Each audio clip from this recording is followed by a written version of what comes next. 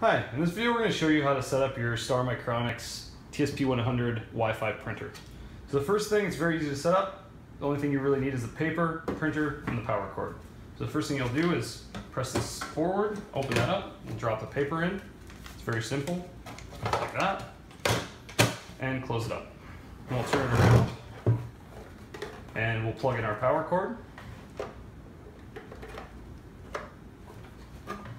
And then we'll turn it on with the switch here. And you can see it's flashing here.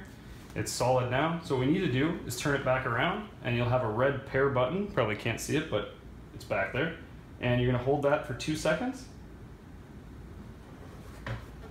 And then it starts blinking. And you're gonna go to your wireless router, which we have here. This is our wireless router. And you're gonna press the WPS button. So it'll be a little bit different spot on your router. All modern routers have them now.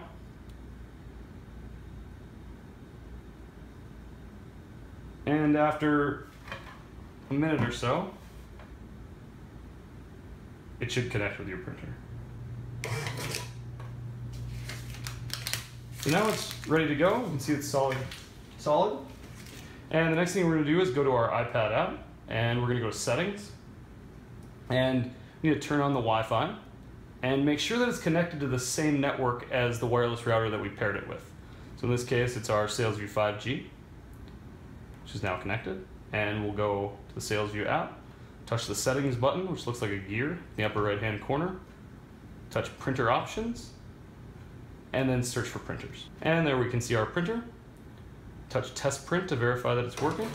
And you can see, print out a little slip of paper that says test print. And that's how you set up your Star Wi-Fi printer.